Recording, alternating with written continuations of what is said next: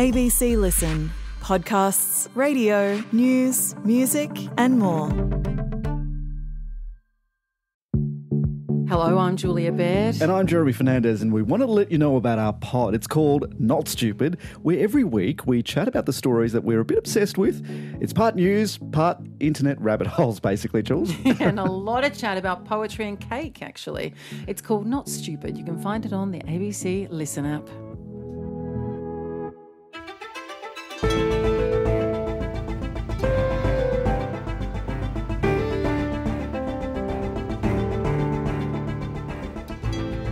It was quick and chaotic.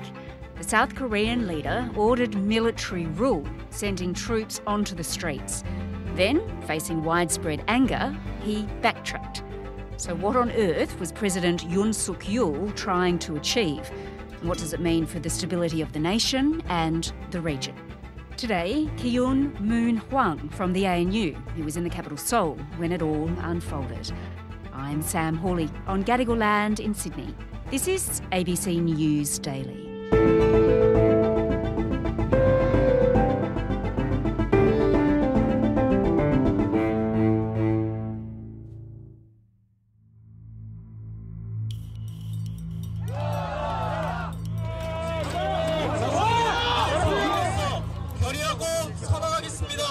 South Koreans are reacting with shock and anger after the country's president declared martial law.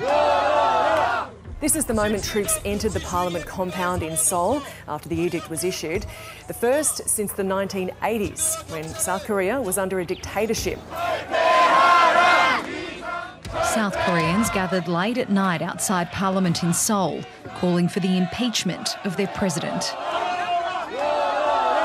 Kyung, it was an incredible 24 hours or so in South Korea. You just happened, I guess, to be there. Yeah. Just tell me what you saw. It's just amazing. Well, by the time I got there, the crowd had dissipated considerably compared to what had gathered about 2 or 3 hours earlier. The National Assembly compound was locked and people were around the gates, gathered. They were on stage, singing, giving speeches, typical South Korean protest culture.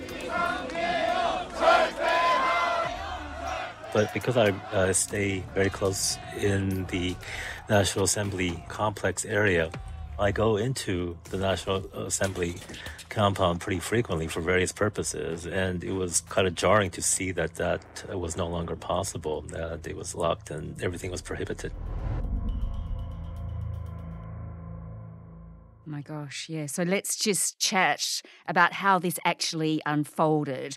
On Tuesday evening, President Yoon Suk-yeol put in place emergency martial law. I declare martial law to protect the Free Republic of Korea from the threat of North Korean communist forces, to eradicate the despicable pro-North Korean anti-state forces that are plundering the freedom and happiness of our people, and to protect the free constitutional order. This is just baffling at every level why he did this or how he did this. He clearly lost his mind, and the question is how he lost his mind, why he lost his mind. Yes. And so that's the beginning of the fast-moving repercussions to come. So he declares martial law, and then the amazing thing is there's this absolute mad scramble by politicians in South Korea to get to the parliament to try and overturn this ruling, to vote against it. They're climbing over fences to get there. It's amazing, isn't it? Right. You're not going to get away with this kind of thing anymore in South Korea. I mean, the demonstrations from 8 years ago that led to the impeachment of the previous conservative president clearly showed that people are not going to just lie down and take this. Park Geun-hye was accused of colluding with her friend and confidant, Chae Soon-chil,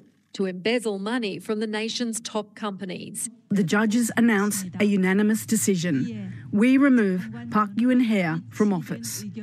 I think the fact that, scarily, paratroopers, or at least troops, were mobilized on helicopters, and they were flown into the grounds of the National Assembly to block access to the National Assembly showed that this had been planned in terms of taking out the processes that would stop the martial law from being implemented. The law shows clearly that the National Assembly can overturn with a simple majority a martial law decree. Again, he's either lost his mind or he's deeply just stupid to think that he could get away with this.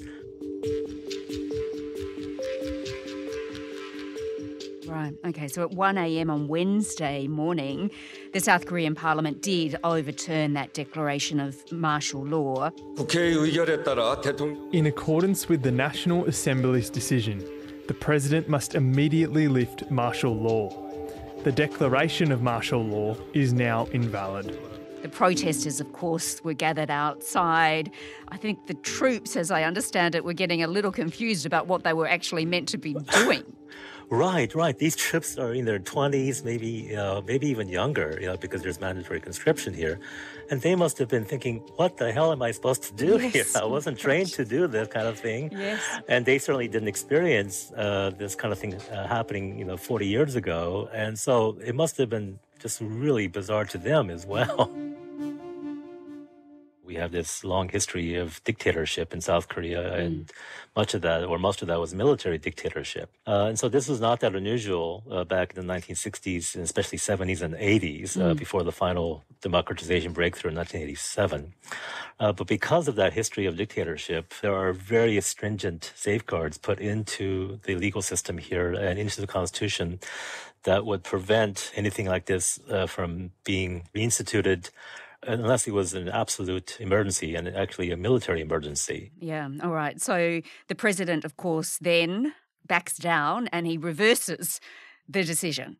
Well, when he first announced his reversal, he said that I would plan to abide by the National Assembly's vote, but it can't be finalized yet because the State Council, which is the top executives and ministers that is supposed to confirm this kind of rescinding of the martial law, he said that not enough of them had gathered to make that formal. Right. But of course, he should have gone through them in the first place to implement the martial law, and it appears he didn't do that either. I mean, it's baffling, as you say, but why did he do it? Why did he say he did it? What was the justification that he gave the Korean people? So the justification was very general, but it was interesting. Through this martial law, I will rebuild and protect the Free Republic of Korea, which is falling into the abyss of national ruin. To this end, I will definitely eradicate the anti-state forces. He said that the opposition was engaged in plans or conspiracy to overthrow the South Korean democratic system. And, of course, that's just a kind of platitude almost, generality. But he also brought out the old card from the dictatorship days of a communist threat or communist imminent insurrection. And so that was just bizarre as well to hear that. And of course, the news outlets quickly checked with the military command centers and confirmed that there was nothing like that going on. And so that just adds another dimension to this that's just crazy. Yeah, and he is, we'll come to this in a moment, but he is deeply unpopular and he has a rather large problem, doesn't he? Because the opposition actually controls the National Assembly, and they have been blocking government plans, government bills. So his argument, in part, was the opposition's trying to paralyse my administration, and that's why I need martial law. Yeah, he didn't say that specifically, no. But he has been deeply unpopular. And not only does the opposition control the National Assembly, but it overwhelmingly controls the National Assembly. And so there's been gridlock for all kinds of things.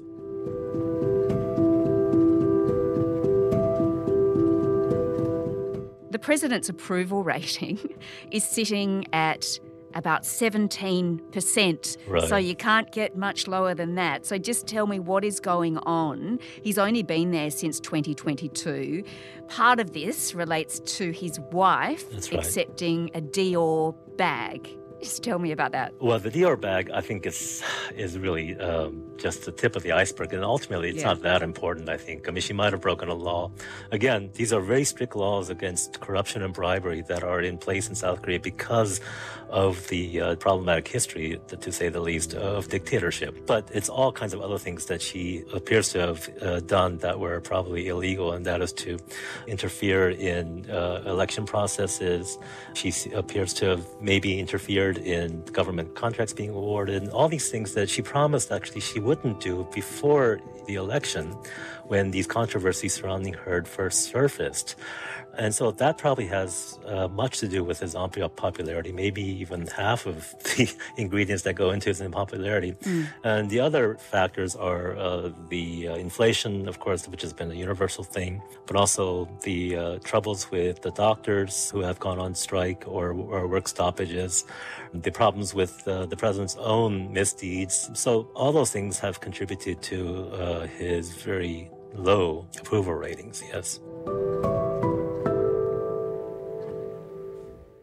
Well, Kyung, let's look then at the stability of South Korea, because I think there was a sigh of relief among Western leaders that the martial law had been lifted. It was a really concerning thing to have done in a democracy like South Korea. Right. So, you know, democracy there is vital, isn't it, given its neighbour is North Korea. There are 30,000 American troops based there. It's one of the United States' most important allies in Asia. So this is a really concerning thing that happened. Yeah, so the implications of this are many. The stock market has taken a huge hit. The exchange rate, the Korean exchange rate to the dollar, the US dollar especially, has taken a big hit. But then there are also the security implications as well, particularly because of the new administration coming in the U.S.